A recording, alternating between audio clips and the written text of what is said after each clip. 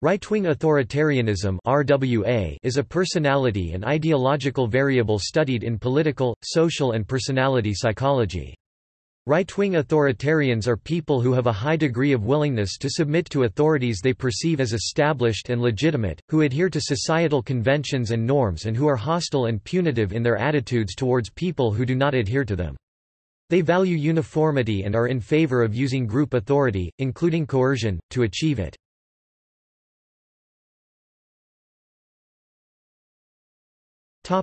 History. The concept of right-wing authoritarianism was introduced in 1981 by Canadian-American psychologist Bob Altemeyer as a refinement of the authoritarian personality theory originally pioneered by University of California, Berkeley researchers Theodor W. Adorno, Els Frankel Brunswick, Daniel Levinson and Nevitt Sanford. After extensive questionnaire research and statistical analysis, Altemeyer found that only 3 of the original 9 hypothesized components of the model correlated together: authoritarian submission, authoritarian aggression and conventionalism. Researchers have traditionally assumed that there was just one kind of authoritarian personality, who could be either a follower or a leader. The discovery that followers and leaders are usually different types of authoritarians is based on research done by Sam McFarland.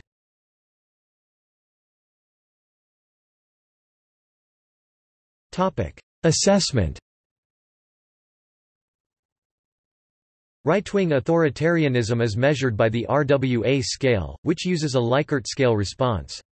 The first scored item on the scale states, "Our country desperately needs a mighty leader who will do what has to be done to destroy the radical new ways and sinfulness that are ruining us." People who strongly agree with this are showing a tendency toward authoritarian submission. "Our country desperately needs a mighty leader." Authoritarian aggression, "Who will do what has to be done to destroy," and conventionalism, "The radical new ways and sinfulness that are ruining us." Psychometrically, the RWA scale was a significant improvement over the F scale, which was the original measure of the authoritarian personality. The F scale was worded so that agreement always indicated an authoritarian response, thus leaving it susceptible to the acquiescence response bias. The RWA scale is balanced to have an equal number of pro- and anti-authoritarian statements. The RWA scale also has excellent internal reliability, with coefficient alpha typically measuring between 0.85 and 0.94. The RWA scale has been modified over the years, as many of the items lost their social significance as society changed, and the current version is 22 items long. Although Altemeyer has continually updated the scale, researchers in different domains have tended to lock in on particular versions. For example, in the social psychology of religion, the 1992 version of the scale is still commonly used. In addition, the length of the earlier versions, 30 items, led many researchers to develop shorter versions of the scale.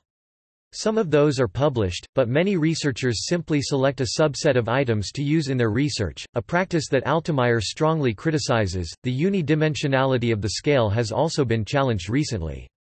For example, Funk showed that it is possible to extract the 3 underlying dimensions of RWA if the double and triple-barreled nature of the items is removed. Given the possibility of underlying dimensions emerging from the scale, it is then the case that the scale is no longer balanced, since all the items primarily capturing authoritarian aggression are pro-trait worded, higher scores mean more authoritarianism, and all the items primarily measuring conventionalism are con-trait worded, higher scores mean less authoritarianism. Work by Maver, Lewis and Sibley recently demonstrated that the existence of 2 or 3 factors in the RWA scale reflects real differences in these dimensions rather than acquiescence response bias. Attitudes. Right-wing authoritarians want society and social interaction structured in ways that increase uniformity and minimize diversity. In order to achieve that, they tend to be in favor of social control, coercion and the use of group authority to place constraints on the behaviors of people such as political dissidents and ethnic minorities. These constraints might include restrictions on immigration, limits on free speech and association, and laws regulating moral behavior. It is the willingness to support or take action that leads to increased social uniformity that makes right-wing authoritarianism more than just a personal distaste for difference. Right-wing authoritarianism is characterized by obedience to authority, moral absolutism, racial and ethnic prejudice and intolerance and punitiveness towards dissidents and deviants. In parenting, right-wing authoritarians value children's obedience, neatness and good manners. Duckett and Bizumik 2013 write that RWA measures the support for the subordination of individual freedom and autonomy to the collective and its authority. Their studies show that it can be split into three distinct factors: authoritarianism, tough attitude towards violations of social rules, norms and laws; conservatism, favoring obedient and respectful support for societal authorities; traditionalism, favoring traditional, religious social norms and values. The names of these three components of RWA resemble their standard use but actually correspond, instead, to the three statistical factors. Right-wing authoritarianism was previously split differently into three attitudinal and behavioral clusters which correlate together: authoritarian submission, a high degree of submissiveness to the authorities who are perceived to be established and legitimate in the society in which one lives; authoritarian aggression, a general aggressiveness directed against deviants, outgroups and other people that are perceived to be targets according to established authorities; conventionalism, a high degree of adherence to the traditions and social norms that are perceived to be endorsed by society and its established authorities, and a belief that others in one's society should also be required to adhere to these norms. The terminology of authoritarianism, right-wing authoritarianism, and authoritarian personality tend to be used interchangeably by psychologists, though inclusion of the term personality may indicate a psychodynamic interpretation consistent with the original formulation of the theory.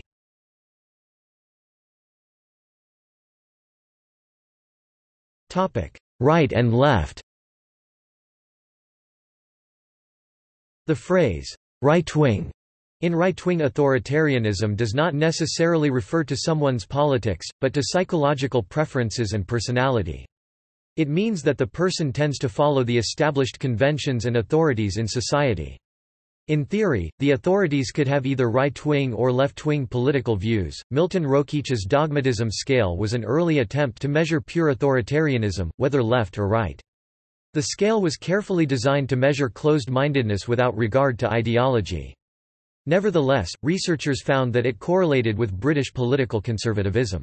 In a similar line of research, Philip Tetlock found that right-wing beliefs are associated with less integrative complexity than left-wing beliefs. People with moderate liberal attitudes had the highest integrative complexity in their cognitions. There have been a number of other attempts to identify left-wing authoritarians in the United States and Canada. These would be people who submit to leftist authorities, are highly conventional to liberal viewpoints and are aggressive to people who oppose left-wing ideology. These attempts have failed because measures of authoritarianism always correlate at least slightly with the right. However, left-wing authoritarians were found in Eastern Europe. There are certainly extremists across the political spectrum, but most psychologists now believe that authoritarianism is a predominantly right-wing phenomenon. Although authoritarians in North America generally support conservative political parties, this finding must be considered in a historical and cultural context. For example, during the Cold War, authoritarians in the United States were usually anti-communist, whereas in the Soviet Union authoritarians generally supported the Communist Party and were opposed to capitalism. Authoritarians thus generally favor the established ways and oppose social and political change, hence even politics usually labeled as right or left-wing is not descriptive. While communism in the Soviet Union is seen as leftist, it still inspired the same responses. Furthermore, recent research indicates that political progressives can exhibit the qualities of authoritarianism when they are asked about conservative Christians. This leaves questions over what makes various ideologies left or right open to interpretation. A 2017 study found evidence that was suggestive of the existence of left-wing authoritarians. According to Karen Stenner, an Australian professor who specialises in authoritarianism, says it is different from conservatism because authoritarianism reflects aversion to difference across space, i.e. diversity of people and beliefs at any given moment, while conservatism reflects aversion to difference over time, i.e. change. Stenner argues that conservatives will embrace racial diversity, civil liberties and moral freedom to the extent they are already institutionalized authoritatively supported traditions and are therefore supportive of social stability. Conservatives tend to be drawn to authoritarianism when public opinion is fractious and there is a loss of confidence in public institutions, but in general they value stability and certainty over increased uniformity. However, Stenner says that authoritarians also want difference restricted even when so doing would require significant social change and instability.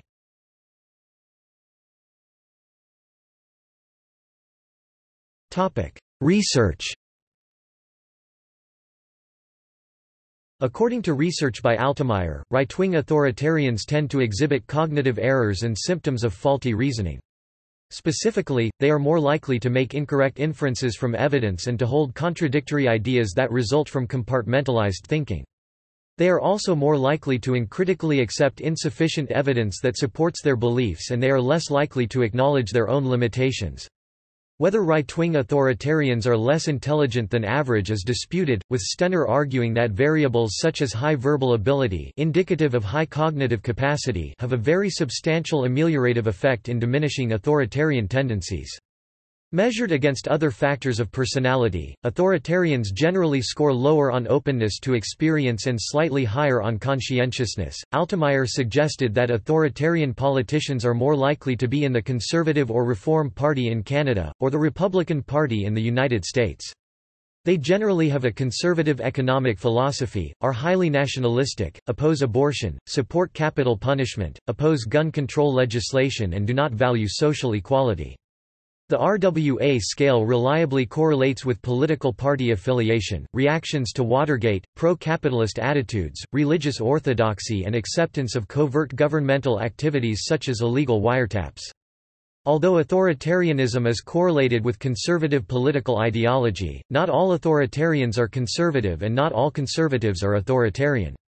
It is also worth noting that many authoritarians have no interest in politics. Authoritarians are generally more favorable to punishment and control than personal freedom and diversity. For example, they are more willing to suspend constitutional guarantees of liberty such as the Bill of Rights. They are more likely to advocate strict, punitive sentences for criminals and report that punishing such people is satisfying for them. They tend to be ethnocentric and prejudiced against racial and ethnic minorities and homosexuals. However, Stenner argues that authoritarians will support programs intended to increase opportunities for minority groups, such as affirmative action, if they believe such programs will lead to greater societal uniformity. In role-playing situations, authoritarians tend to seek dominance over others by being competitive and destructive instead of cooperative.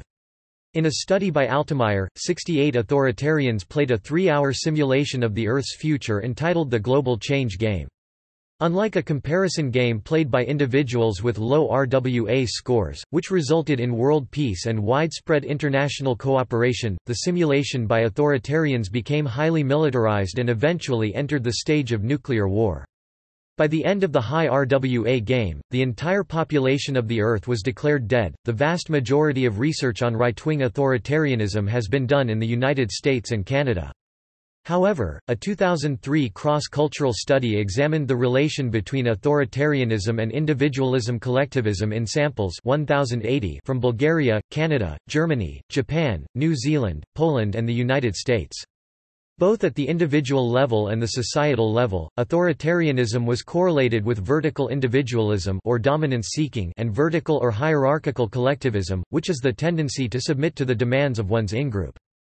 A study done on both Israeli and Palestinian students in Israel found that RWA scores of right-wing party supporters were significantly higher than those of left-wing party supporters and scores of secular subjects were lowest. Right-wing authoritarianism has been found to correlate only slightly with social dominance orientation (SDO). The two measures can be thought of as two sides of the same coin. RWA provides submissive followers and SDO provides power-seeking leaders.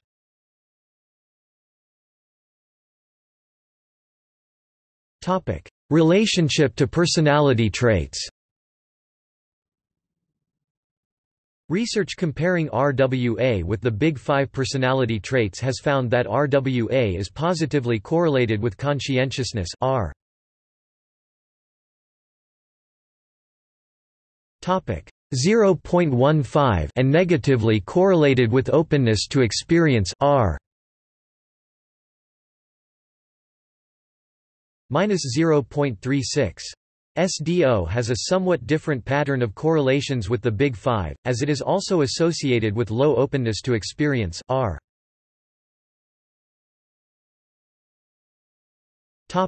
-0.16, but is not significantly correlated with conscientiousness R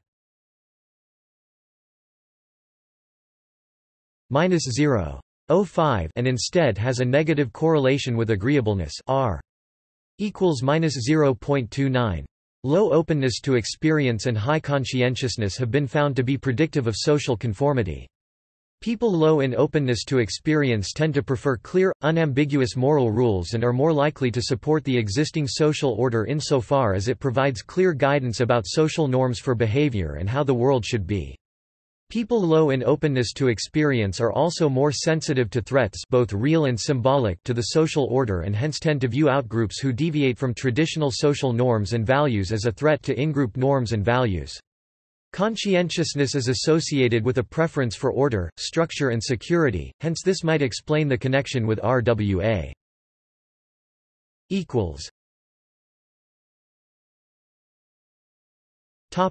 Criticism and development.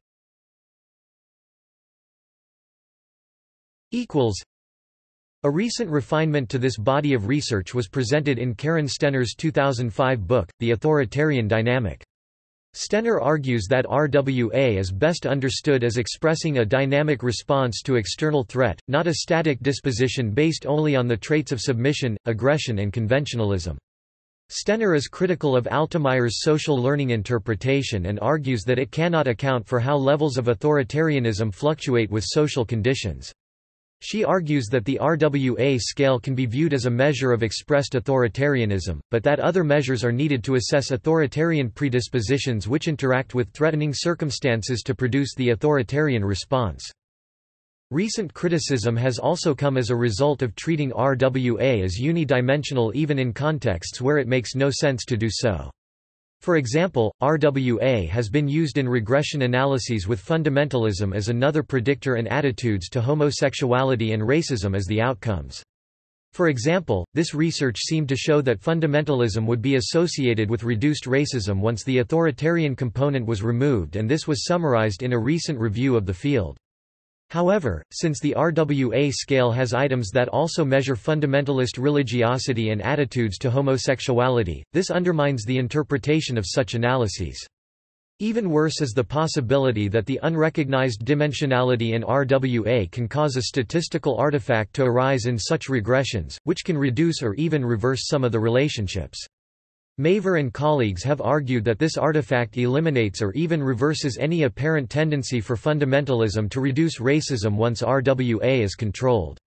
The implication is that in some domains such as the social psychology of religion it is not only preferable to think of RWA as consisting of at least two components, but essential in order to avoid statistical errors and incorrect conclusions. Several options currently exist for scales that acknowledge at least the two main underlying components in the scale: aggression, submission and conventionalism. Altemeyer's research on authoritarianism has been challenged by psychologist John J. Ray, who questions the sampling methods used and the ability of the RWA scale to predict authoritarian behavior and provides evidence that the RWA scale measures conservatism rather than directiveness, a construct that John J. Ray invented and that he relates to authoritarianism. However, Ray's approach as a minority position among researchers and other psychologists have found that both the RWA scale and the original F scale are good predictors of both attitudes and behavior. In 2012, the American Journal of Political Science published an article discussing the correlation between conservatism and psychoticism, which they associated with authoritarianism, among other traits. In 2015, they released an erratum showing that psychoticism is actually more associated with liberalism, whereas neuroticism is more associated with conservatism. In 2017, the new regality theory suggested a reinterpretation of RWA in the light of evolutionary psychology. Regality theory agrees that authoritarianism is a dynamic response to external threat, and more specifically to collective danger.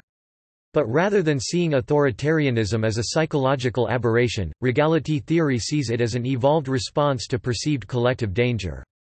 The tendency to support a strong leader in times of collective danger has contributed to Darwinian fitness in human prehistory because it helped solve the collective action problem in war and suppress free riders. It is argued that regality theory adds a deeper level of analysis to our understanding of authoritarianism and avoids the political bias that the research in the authoritarian personality and RWA is often criticized for.